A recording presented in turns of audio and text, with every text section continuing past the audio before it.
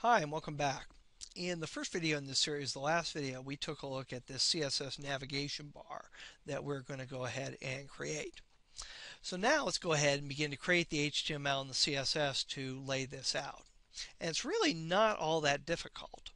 I'm going to come into my index.html file here, and this is my working copy, and you can see the navigation bar that I've got set up here. Again, it's a simple unordered list with 4 individual list items inside of it. Again, it's important to remember we've got an LI there and we've got an A there, and that the A is inside of the LI. So any graphic that we apply to the A will cover up whatever's been applied to the LI. Now, before we start writing the CSS, I need to add some class styles to these elements so I can uniquely target them. So I'm going to go ahead and set up a class style for my outer container, my UL, and I'm just going to call it menu. And then I'm going to go ahead and create individual class styles for each one of my list items. So we've got home and about, and we've got product, or we've got services, and finally contact. Save that. And got everything spelled right there, so we've created 5 class styles. Now I'm going to go ahead and come into my CSS here. Now, again, remember, we're going to have 2 different images on every button. We're going to have an image for the LI, and we're going to have an image for the A.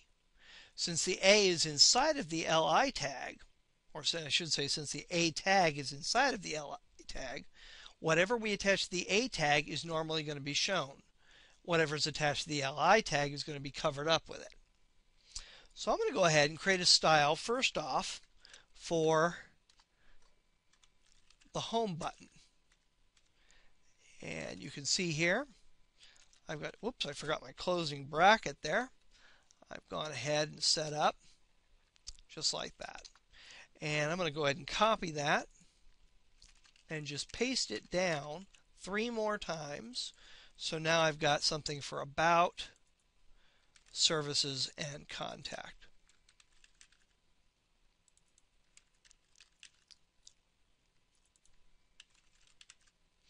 And our final one there, contact. There we go. And now what I'm going to go ahead and do is I'm going to apply the background images to each one of these elements.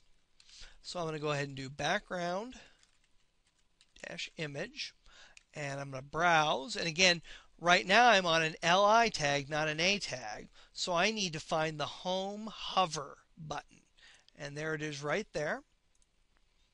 And then I'm going to go ahead and close that off. And actually what I'm going to go ahead and do is I'm going to go ahead and copy that, and I'm just going to paste it 3 more times in here so that all I have to do is change just one word.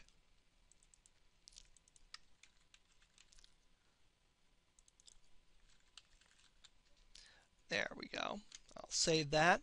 Now when we look at this in design view, and actually I got to jump out of live view here, in and out of it, you're going to see, I see the hover graphic. Now obviously this doesn't look anything like what we're going for, but you can start to see the buttons appear.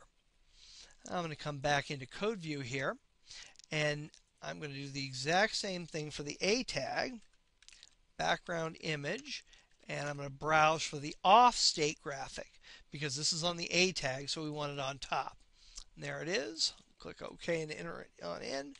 Type a semicolon at the end, and now I'm ready just to copy and paste that style into our design.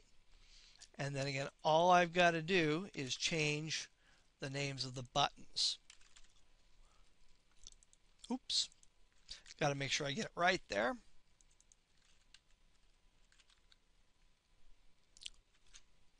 So there we go. We've got 2 images attached to each button, one on the LI and one on the A tag. And again, if I save that and go into design view, you can kind of start to see this take shape, but not really. So the next thing we need to go ahead and do is format the way the individual items are going to look. Now, if you've used a CSS reset, some of this is not going to be necessary. I'm going to go ahead and begin to format the container and all the list items that are inside of the container.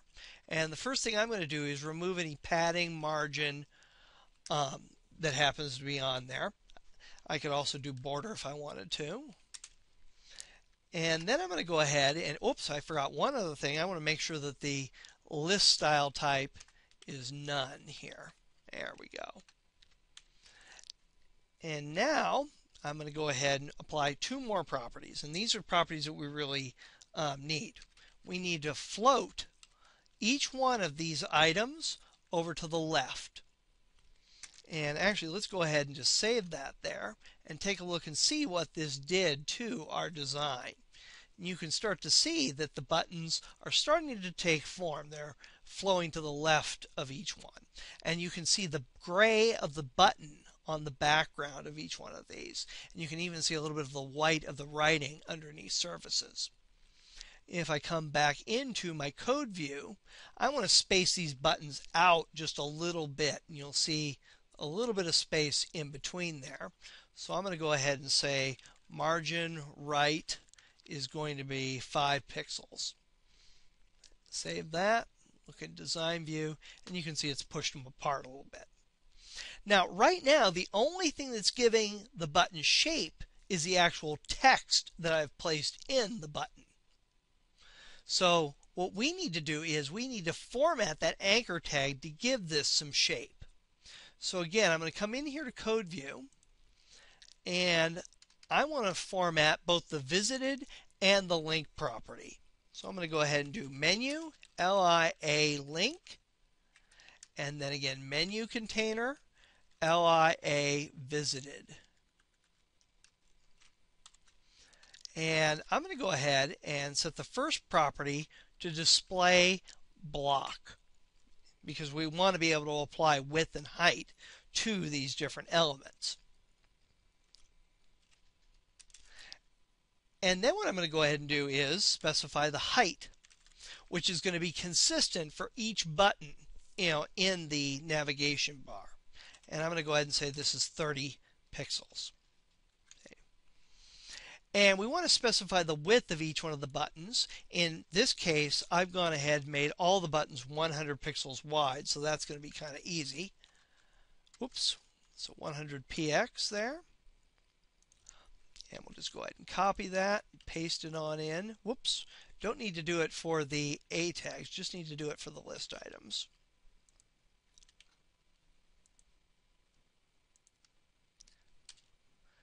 And finally, this one right down here.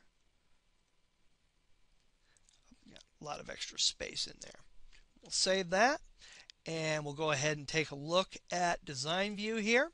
And now you can see the off-state graphics behind there. You can still see the text links, but you can also see the graphics.